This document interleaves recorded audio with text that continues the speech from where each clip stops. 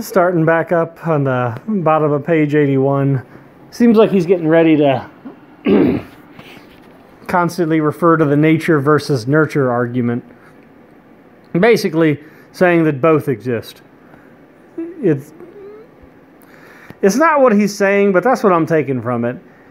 Like, education as the practice of freedom denies that man is abstract, isolated, independent, and unattached to the world. It also denies that the world exists as a reality apart from people.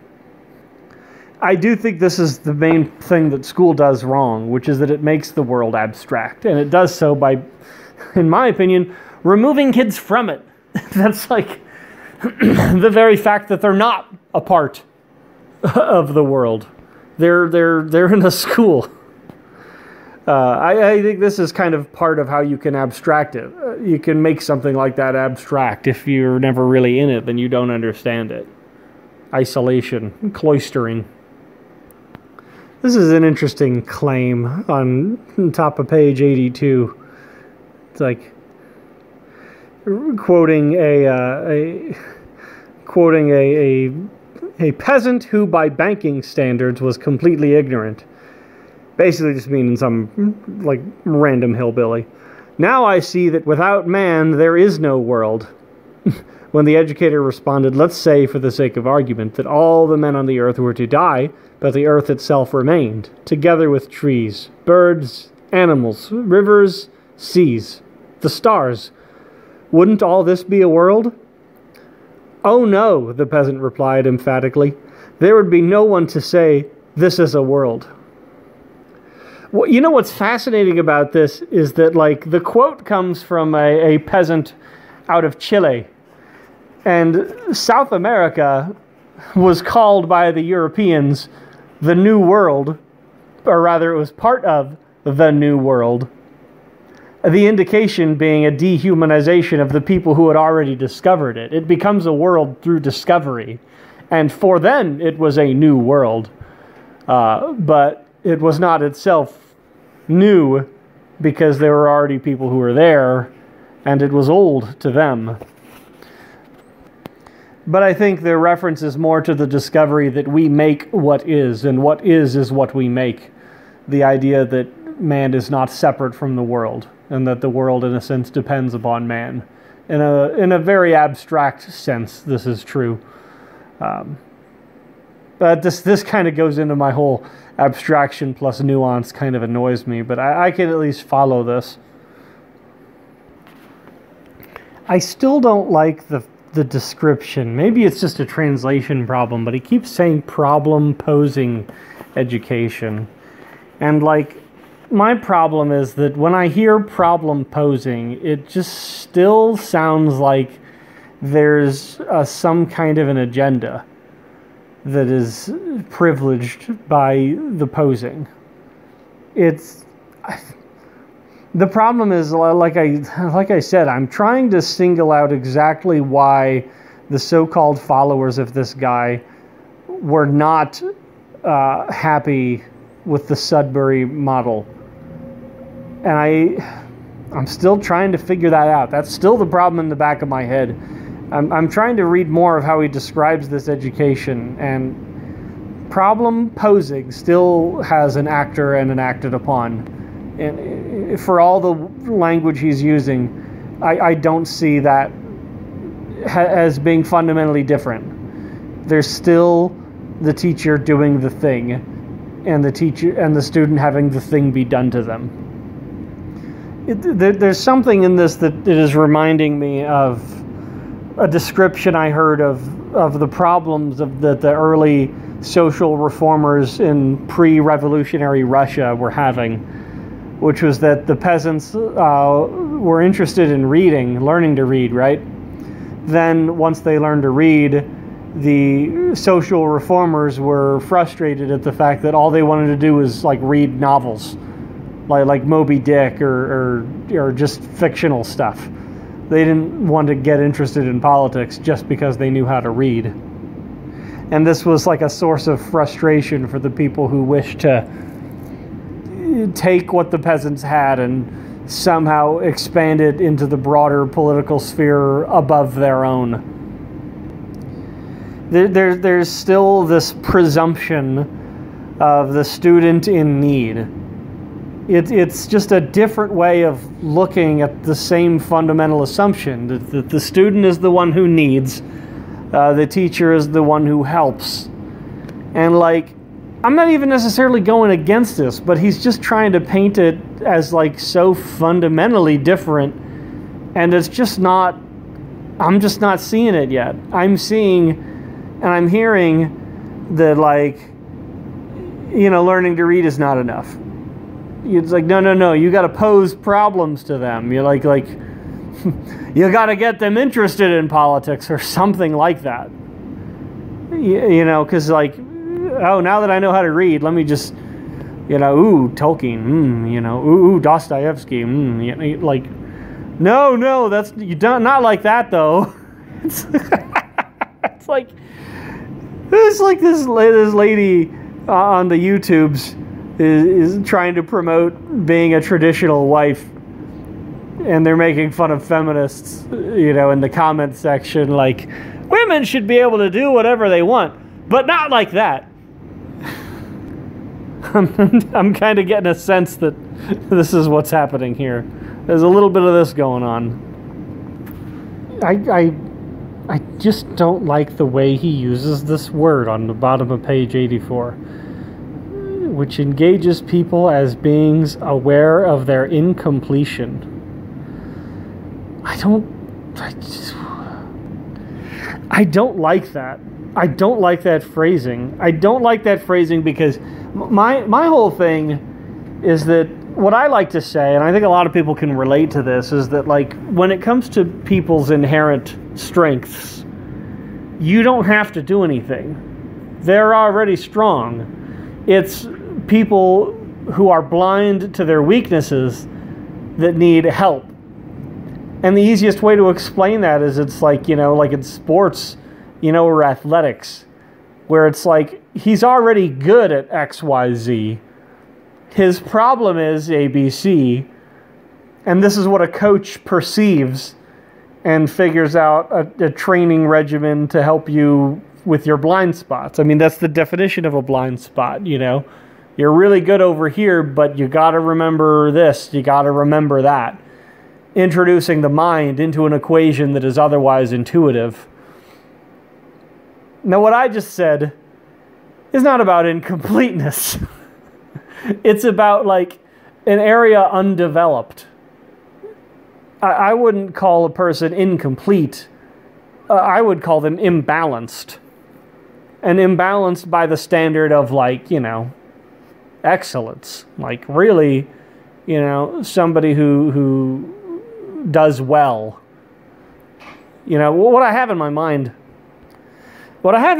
is, like, fighting, like direct, you know, combat in a one-to-one sense. That, like, the person who generally wins, you know, they may be extreme in certain regards as unique to their character, but, like, you don't get to a very high level except that you've learned to compensate for the natural weaknesses that come with what you do. You know, it's like covering your bases. You know, that we just have a lot of expressions for not incompleteness, but for, like, the things that don't come as easily to somebody, with a recognition that there are many things that do come easily to people, and there's usually an understandable relationship between the two. You know, one who acts before thinking, their problem is, as I just described, versus one who thinks too much and doesn't act. Self-evident, self-contained. You've identified the problem by stating it. This idea of incompletion, I don't like it. It's rubbing me the wrong way. Page 85, the banking method directly or indirectly reinforces men's fatalistic perception of their situation. The problem-posing method presents this very situation to them as a problem. The problem-posing method presents this very situation to them as a problem. This almost sounds like the Sudbury model, except that the context is that there appears to be, like I said, there's a problem posing. The very idea of the Sudbury model is it's just freedom, just straight up, as much as can be granted, unbridled freedom, without any obvious problem. If somebody runs into a limit to what it is that they can do, then their goal would be to give themselves the task of figuring out how to solve that problem, which is what the democratic process is about. That's where suggesting things to bring up during I do family meeting at my house, but like in a school meeting at a Sudbury, it's like, hey, I want to do X, Y, Z, but we don't have the stuff, or nobody else wants to do X, Y, Z, like, how can we make such and such happen?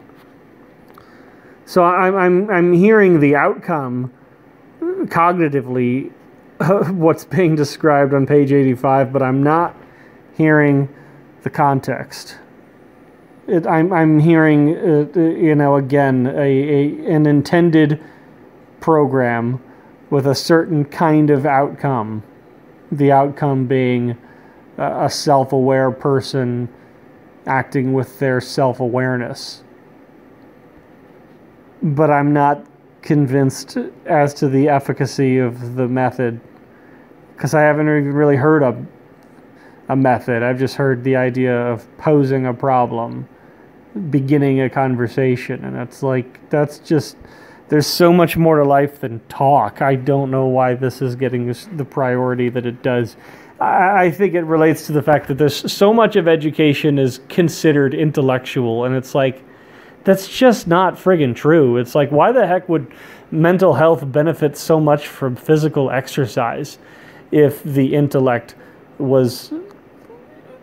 Like, it doesn't make any sense. Like, the human being is one total being, and like, excelling physically helps you mentally. Now, it may not be an obvious connection, at least it's from like an IQ perspective, or however the hell people feel like defining intelligence, but this idea that school and our narrow definition of intelligence, which precludes physical capacity, I guess, he's working with this stupid... Because I really hate the idea that I feel like the word smart is such a limited and narrow word that refers to like a very small portion of the human experience, and there's just so much more going on with a human than smartness.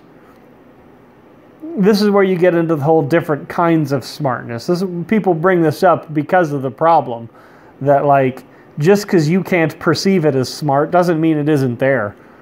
This is that thing that, like, Temple Grandin talks about a lot. Like these people who, like, they have no math ability at all, but as far as, like, being mechanics and having, like, patents, to their name, like, these people are exceptional geniuses. It's just not a verbal kind of intelligence. It's an unconscious kind that comes out through action, through perception, not through frickin' SAT scores or whatever. And the concept of intelligence, the concept of education he's working with seems to be of the intellectual variety, which is just wrong. There's so many people who don't fit into that mold, for whom this kind of education wouldn't, like, problem posing. It's like, look, if people can perceive the world, I don't know that he's giving people the credit to do this. But that's where I'm partisan here. I think that given enough time and freedom and opportunity, people will perceive what is in their way, and they'll either solve it, or, if they can't solve it themselves, they'll ask their peers, work together. I got such and such problem, and there's a conversational aspect there, but it's like the conversation is on the back of experience.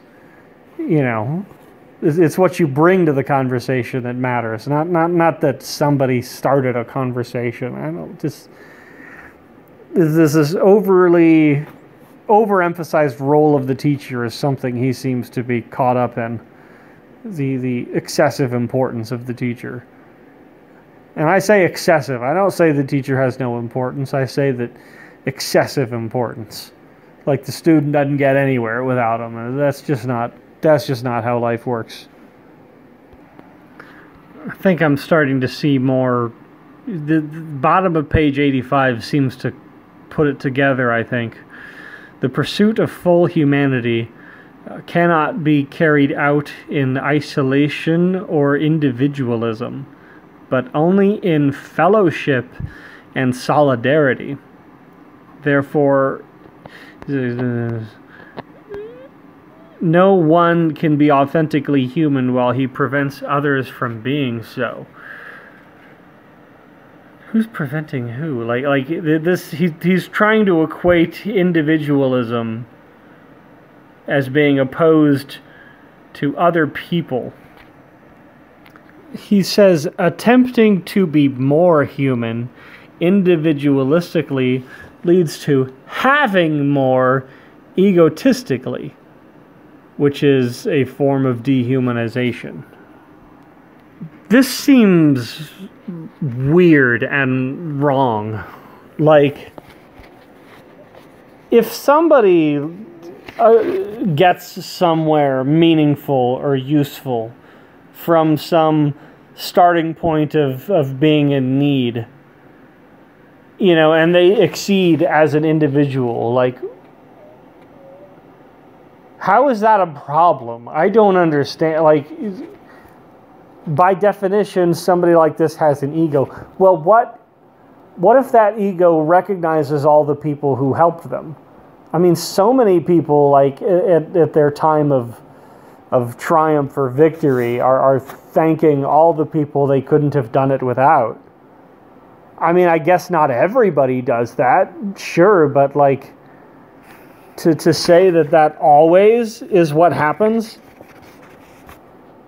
He's trying to speak against the famine mentality, while I think just suggesting that we have a famine mentality. This is like what Joe Rogan talks about so much, and or the people at breaking points. It's like the idea that everybody's in competition with each other for a limited number of resources. That's the famine mentality, as opposed to, like, I'm going to have you on my show, and now people know about you because of my show. I grew your audience by introducing my audience to your audience, and together we all help and grow.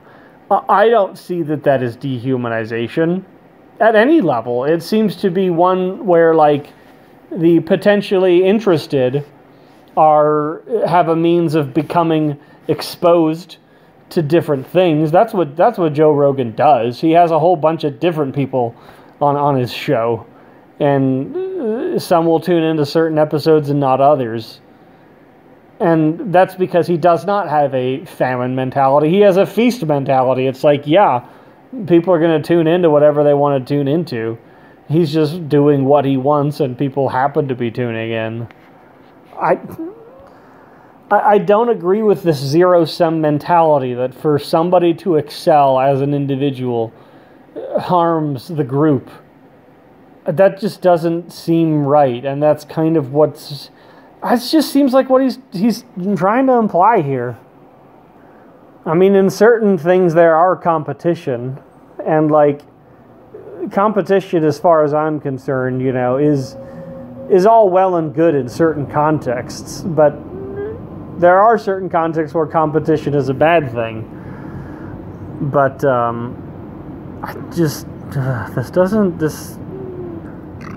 I'm starting to think that these leftists oppose individualism, like any manifestation of individualism. Solidarity, fellowship, these are what gives a person meaning, the way that they participate in a larger whole.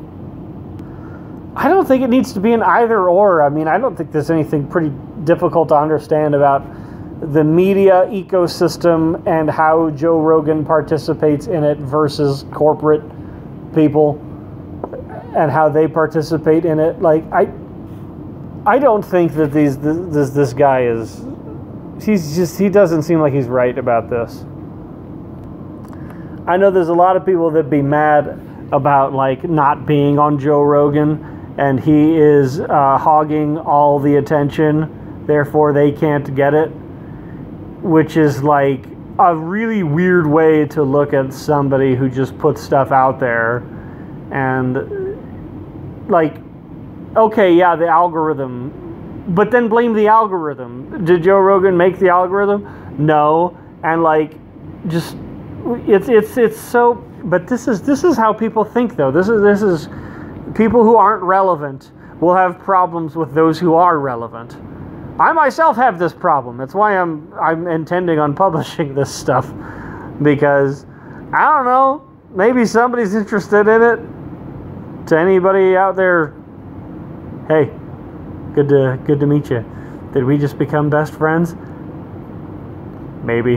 I don't know. His use of the word revolutionary continues to just make me think of America, a revolutionary society. I wonder if he includes America in revolutionary society, or maybe he doesn't because the form of our revolution is different than his vision.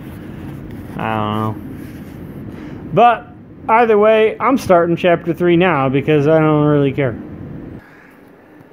Top of page 88 seems like an interesting way to describe and think about the problem of like lobbying and interest groups.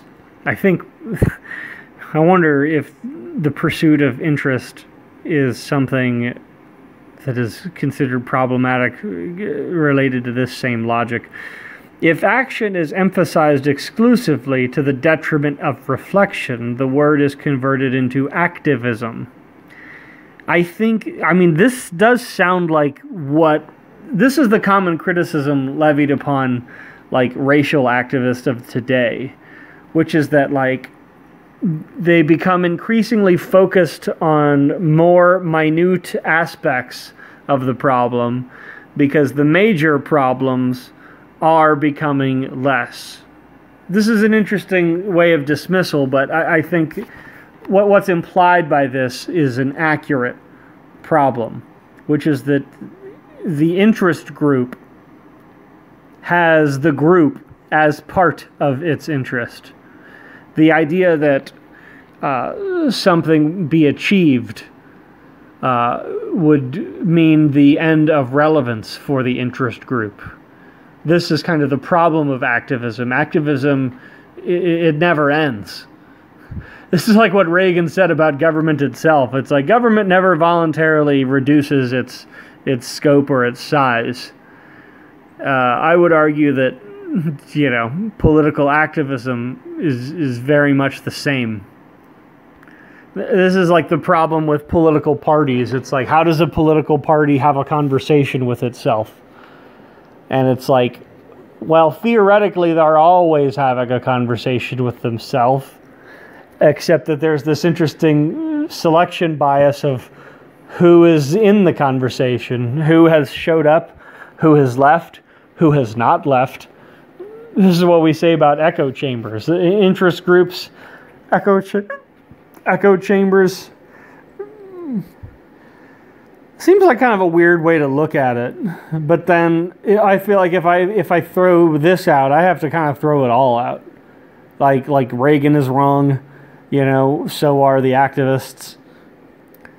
I guess I look at it more as like the logical transition from anarchism to establishment, which is that like once we start doing anything because it works or whatever reason, it becomes established.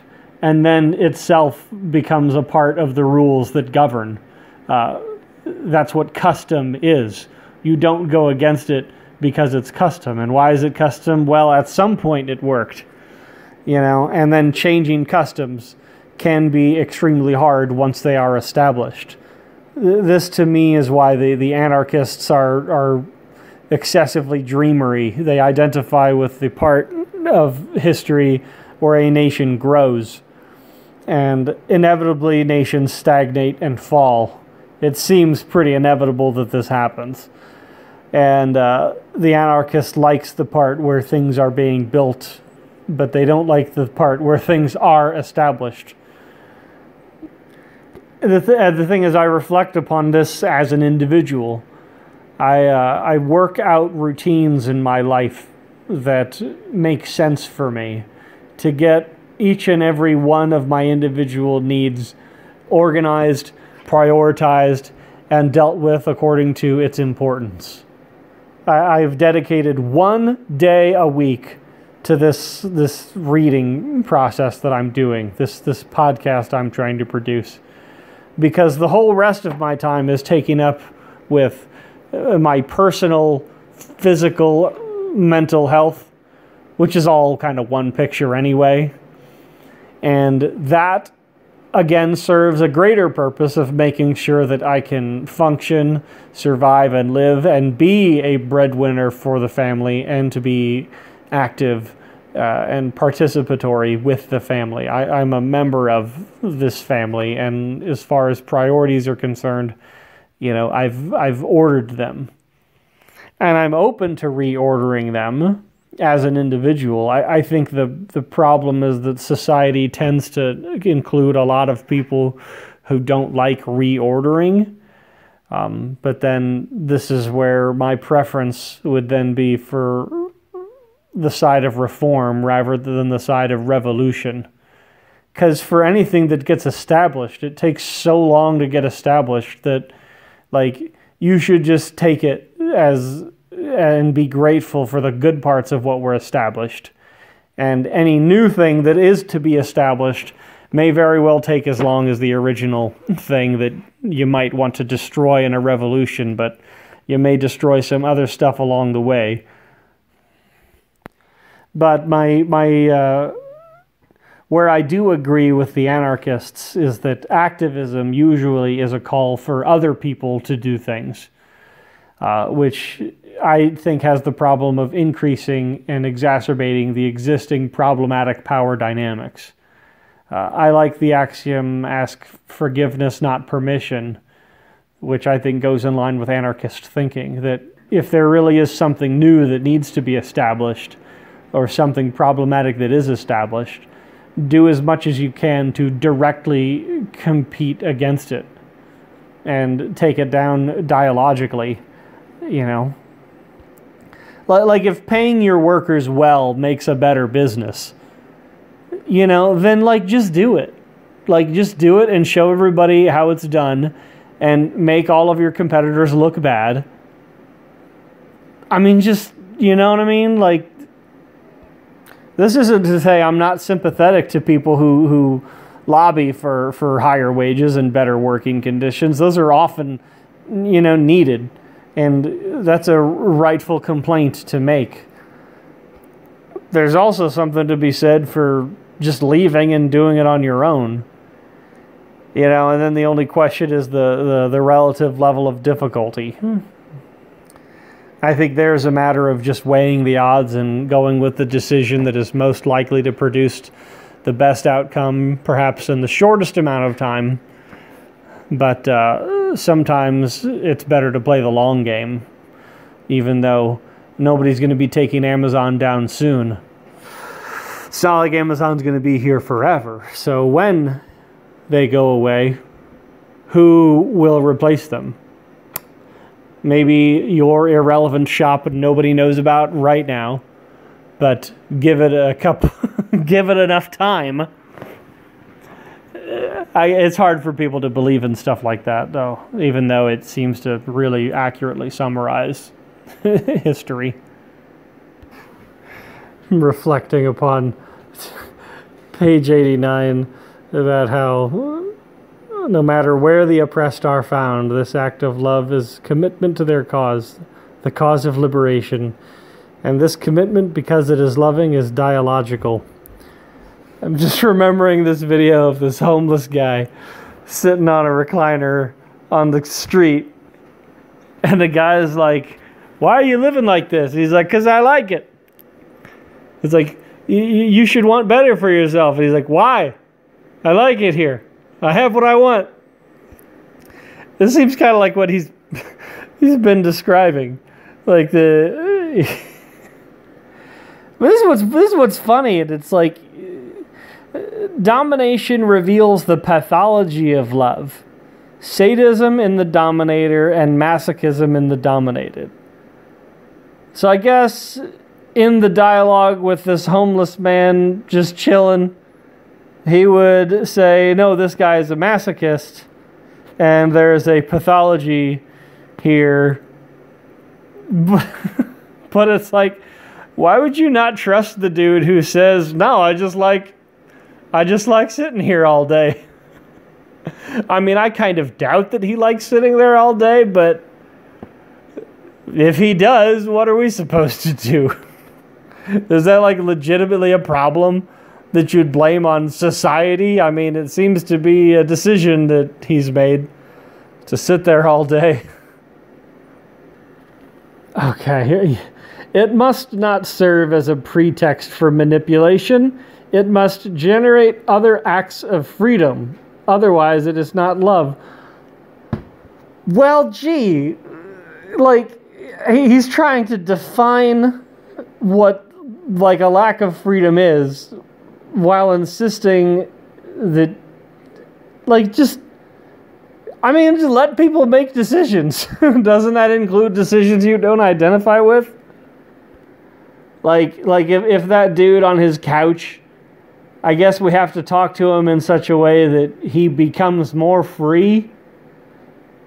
Even though he seems pretty free already.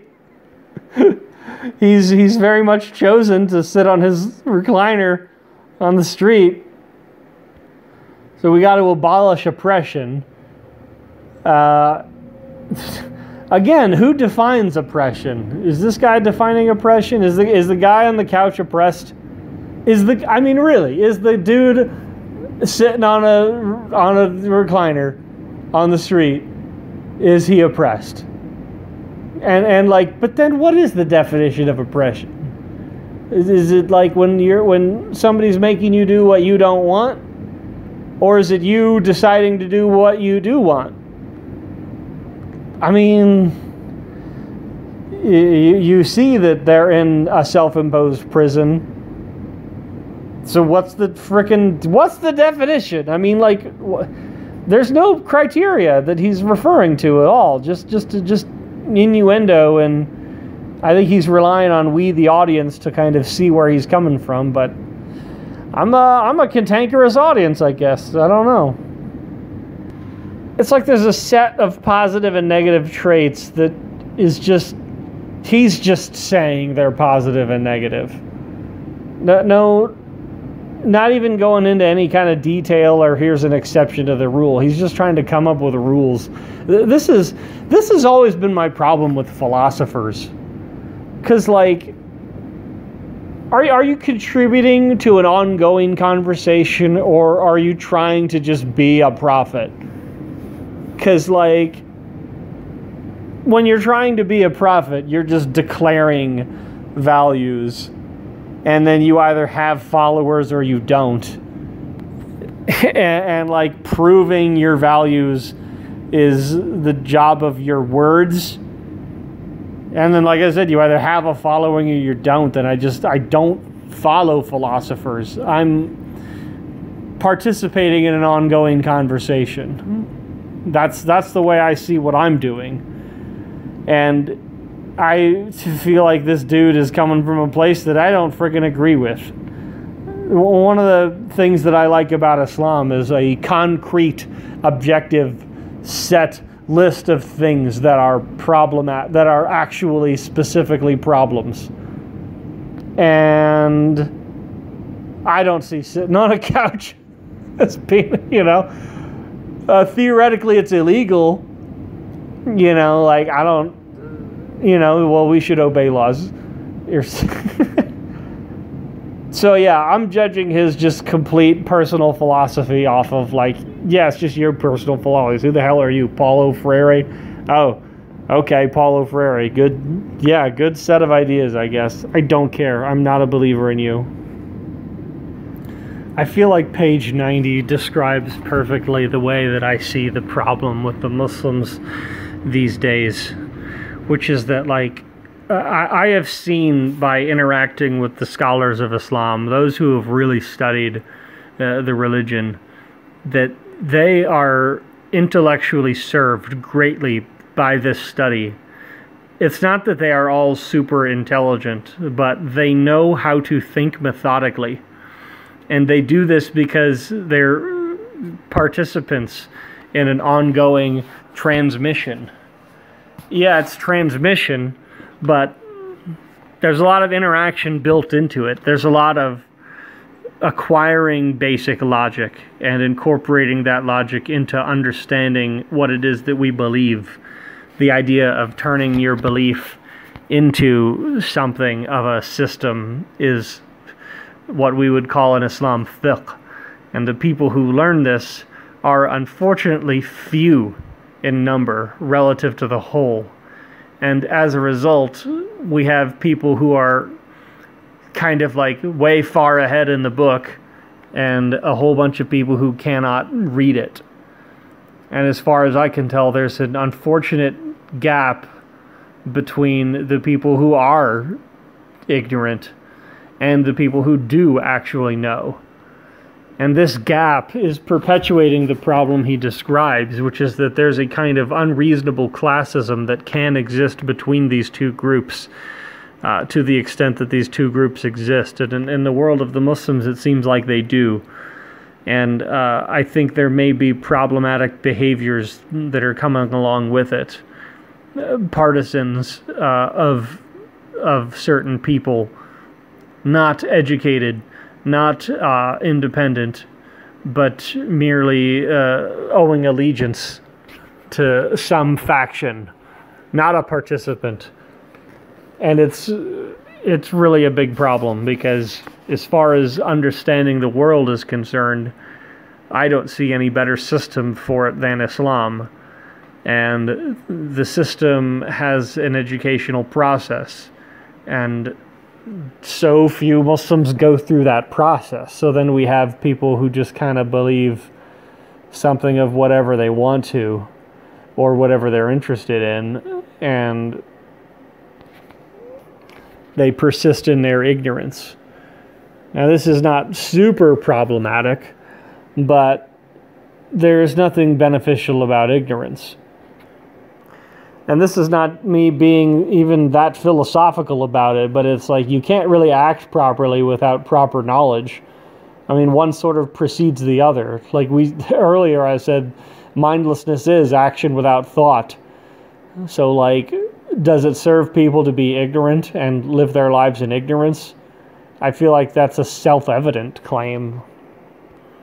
But then I'm also kind of defining knowledge as knowledge of Islam. But that's because, you know, especially going off the backs of my last complaint about Freire and his reference to humility, dialogue, and I just feel like he doesn't have solid definitions for these. The problem, as I've explained to at least a couple of Muslims, is that I can, like, read a legal opinion from a scholar, but I don't necessarily become educated by reading the legal opinion. There's an unequivalency to the exchange that frustrates me, due to the fact that there's just not, at least it seems to be, not the same level of productivity as there used to be. And I'm sure there's a number of reasons why that's true. You might call them excuses, depending on your predisposition. My hope would be to help the Muslim scholars figure out how better to serve their interests of continuing to be what are essentially just nerds. How can they better serve their interest in being nerds, while at the same time serve a bunch of ignorant people who would prefer to have more knowledge than they do? I don't see that there's much of a solution that's been presented.